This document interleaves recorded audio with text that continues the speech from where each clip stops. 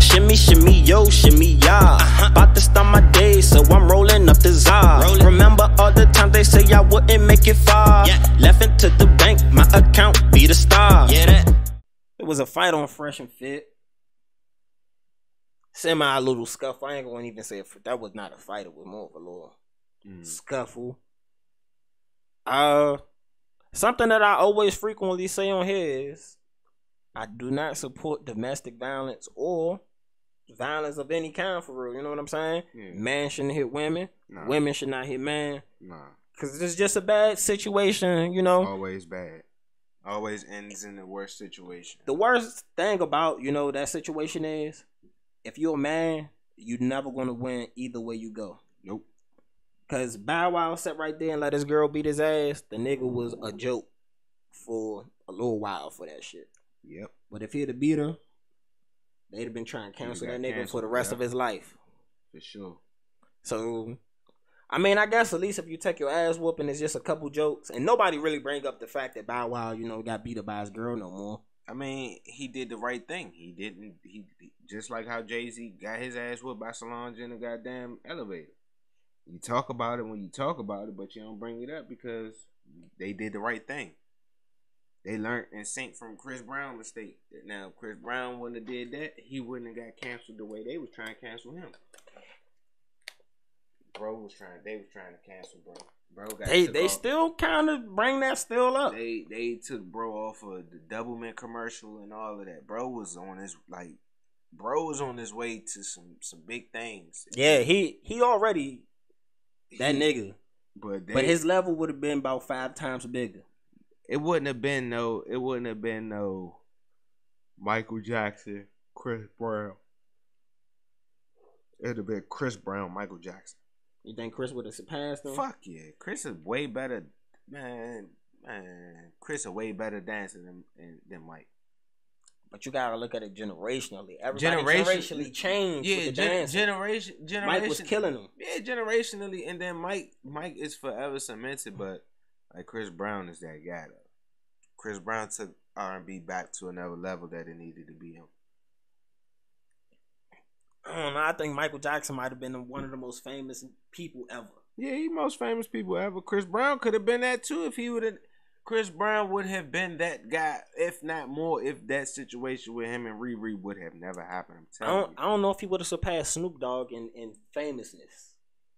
It depends on what you're looking for because up until then, Chris Brown was the world's sweetheart, bro. Up until that incident, bro, he was on his way. Up until that little incident happened. And then as soon as he fucked up and did whatever he did in that car to that girl, boom. Rock bottom. You know what's crazy about that night? Anytime I get in this conversation, I feel like I gotta bring this up too.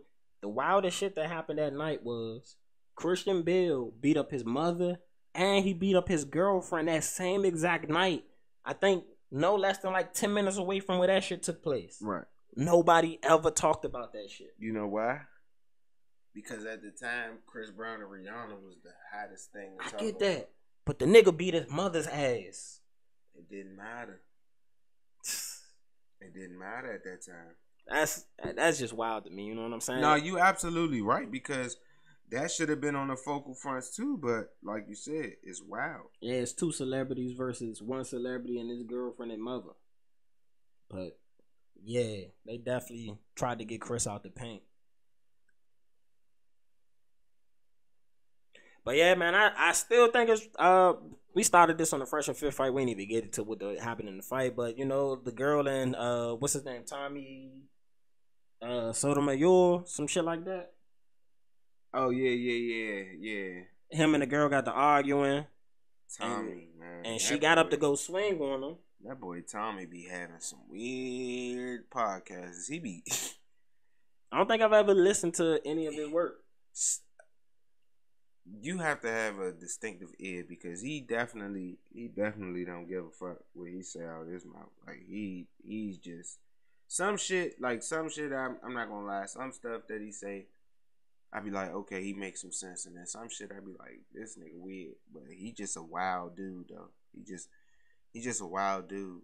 But he believe in what he believe in, so I can't get mad at him. You know, he believe in what he believe in. He respect what he respects. So, but he definitely, for any women that listen, you gotta have a stern ear because he definitely disrespects women to the T. Shits on women like horribly.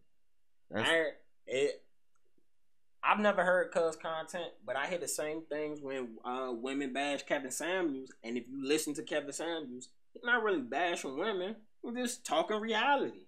And the nigga talking reality is just how he say what he be saying. No, because now as a woman, you have to sit there and listen to somebody who's not trying to fuck you at all. So they're not trying to bullshit you in any way. They're just giving you their honest opinion. And he comes from a background where he's an image consultant. So looks matter from the field that he comes from. Nah, for sure. And with niggas. Niggas care if their girl look good or not. Nah, we do. Even if you don't tell her she look good, you want her to look good. And he tries to make girls realize that sexual marketplace is different than relationship marketplace. Yeah. If you going, and it's facts, if you go into a room and it's 100 niggas in the room, you say, anybody want to fuck me? More than likely, most of the niggas gonna fuck you. If you got no diseases wrong with you, none of that shit, niggas gonna fuck. For sure. But if a nigga walked into the room and it's 100 girls and you just say, hey, I'm trying to fuck, you ain't gonna get the same numbers. Nah, not at all. So, I mean, women look at him saying those things to them as him being blunt and disrespectful and down talking on black women and all that shit. Or even telling women that if you have a kid, it could hurt it can hurt your relationship marketplace. I mean, you know, they always, personally, you know, anytime a male sits up and talk about a woman in a way they don't like, we always want to bash. That's just what's gonna come with it. If we sit right here, if we had a podcast right now about how women ain't shit, it'd be 40 women that talk about how niggas ain't shit. Oh yeah, man. Relationship podcast. They about to be out here soon, y'all, man. We shooting another episode Friday. You know what I'm saying? Yeah, these new shows about to come out like hotcakes. I don't see why not.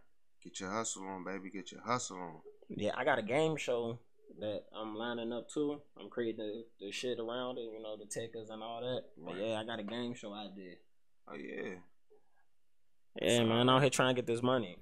But yeah, what's some things you think Tommy would say that women would take disrespectful? Because again, I've never heard any of this, you know, commentary. But I just saw him piss Shorty off and she swung on his ass. He big on the bitches. He definitely bitching on you to death. He just shitting on broads. Like any way he could shit on a broad, he's shitting on her. Like straight up shitting on her. I mean, cause I was like I say, some of this shit makes sense to me because I'm a man, so I'd be like, okay, cool. He just got a non-filtered tongue on how he feel about women. That's all, for real. He just a non-filtered tongue. So I'm definitely gonna have to go check out some. I gotta see. He got some shit for your ass. He got some shit. My barber put me on that nigga. Cause I came in there one day when he was cutting from his house, and he had that shit up on there. He was like, "Man, listen to this." I'm like, man, the show that he showed me, the segment actually, it was alright. It wasn't that bad, but then he got some jokes. I was like, "This nigga crazy as hell, boy. This nigga crazy, boy. He said some shit." But niggas fuck with it though. He get a strong viewing and all of that. So oh yeah, the manosphere shit is big right now. Yeah, he lit. He fucking lit. But that's crazy how just an actual reality conversation will come into play and it's just like mind blowing to women. Because something like I say, honestly and truly, for real, no one likes when the rabbit has a gun. Which is facts. No one likes it. We could put that out there, but. What's up, good people? It's your boy DJTheParkBoy, and if you enjoy the content I provide here on the Next Up Network, a good way for you to support, go hit the merch store. That's right, flosshousestore.com. Go buy some t-shirts, go buy some socks, you can buy hoodies, you can get anything you're looking for. Make sure it's official Floss House merch. Support the show. That's an easy way to support the show directly. I mean, what you doing? Like, don't waste your time. Go do it right now. Right now, man.